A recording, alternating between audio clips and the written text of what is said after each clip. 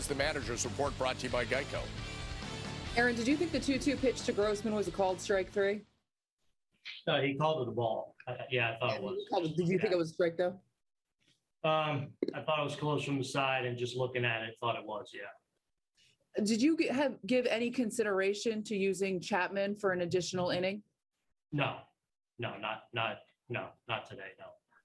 You had opportunities at several points in time throughout this game. Just how disappointing is it to not be able to come up with a big hit?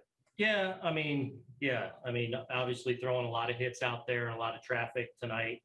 And Rugi hit the one ball out of the ballpark for our run, but we just weren't able to break through. So, good to see some guys getting hits, getting on base, but yeah, when we're not hitting the ball out of the ballpark, and obviously on a cold night like tonight, you got to come up and come through in some of those spots. Did you feel like in that ninth inning, you were really set up for success there? Runners on first and third, and Stanton and Judge coming to the plate?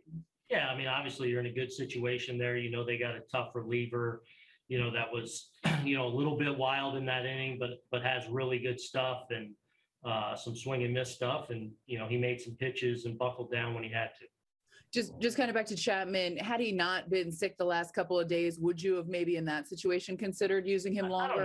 I don't know if I'm ready to go 2 innings with him yet. I mean, more 4-out situations. There's been a couple times when I've considered that this year or had that in play going into a game, but not coming off the illness first time